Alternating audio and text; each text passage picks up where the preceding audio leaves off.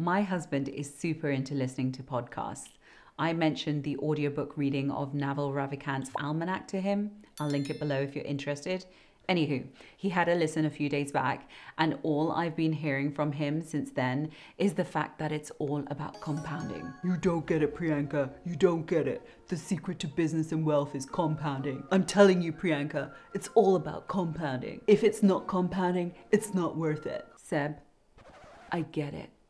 I get it to the extent that I dedicate this video to you, to all you lovely viewers. If you have no idea what our little domestic about compounding is all about, you're in for a treat. Compounding occurs when an asset generates profits, which are then reinvested or remain invested to create further profits. Simply put, compounding is generating earnings from previous earnings. The idea of compounding can be applied to other areas of your life too. It's not just about money. Learning or knowledge is a great example of something that compounds. You learn something, and with that learning in place, you are able to learn something more. The growth with compounding isn't linear. It's more like an open mouth funnel, I guess. The more you have, the more you can have type of concept. Rather than being too theoretical about it, I guess I'll just demonstrate to you the power of compounding. Imagine you were starting out in the world and you were offered a choice between the red pill and the blue pill. The red pill is a one-time payment of £1 million handed over to you right now, or you can have the blue pill. This is a penny that doubles every single day for 31 days. What are you gonna choose, Neo? Did you say blue pill? Let's play that out, shall we? Let's say day one. On the one hand, you have £1 million. On the other side, you have your penny for the day. It's day 2. Your penny is now 2 pennies. Day 3, 4 pence. Day 5, 16 pence. Day 7, it's reached 64 pence. That's a week in. Okay, let's keep going, shall we? Day 10, we've reached £5 and 12 pence. Day 14, £81 and 92 pence. Man, that's 2 weeks in. We've only got 17 more days to go. Maybe that £1 million was looking better. Day 16, halfway point, guys. And we have a total of 327.68 pence. Okay, let's speed this up. Ooh, day 21. We managed to reach 10,485 and 76 pence. Thing is, it's been 3 weeks. We only have 10 days left. Oh, let's keep going, shall we? Day 24. 83,886 and 8 pence. Day 26, 335,544 and 32 pence. A third of a million. But we've only got 5 days to go. Day 27, hello, 671,088 pounds and 64 pence. Day 28, ooh, we've got 1,342,177 and 28 pence. We crossed the £1 million red pill. Day 29, 2,600,000. You could just read that. Day 30, 5 million.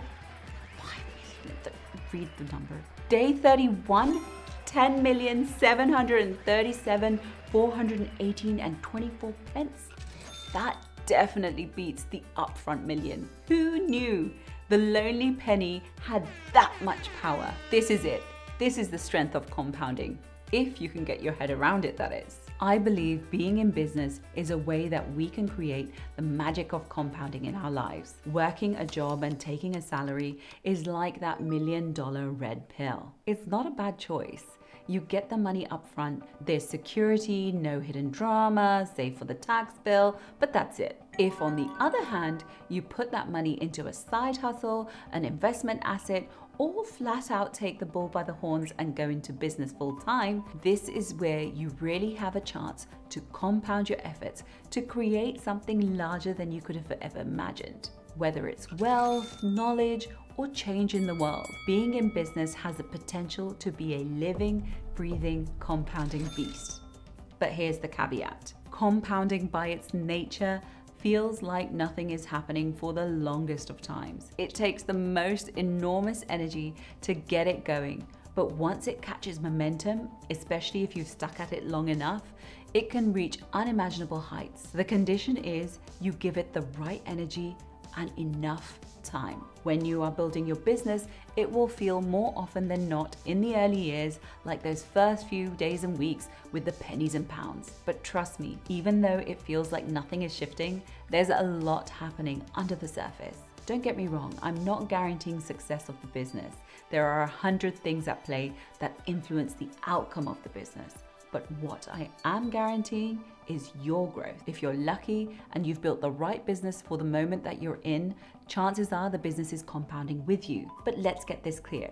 The real asset here is you. Saying yes to the sometimes borderline abuse of being in business is a penny that promises to compound infinitely for you. But put in the right energy of learning, growth, self-discovery, and nurture. Say yes to experiences that scare you and give yourself the time you need to compound into the type of business leader that they will write business books about. As for you, Seb, you better believe it, sunshine. Until the next one, you've got this. Hi, I'm Priyanka. It's sunny outside, but I'm choosing to be here with you. Surely I earned a subscribe for that.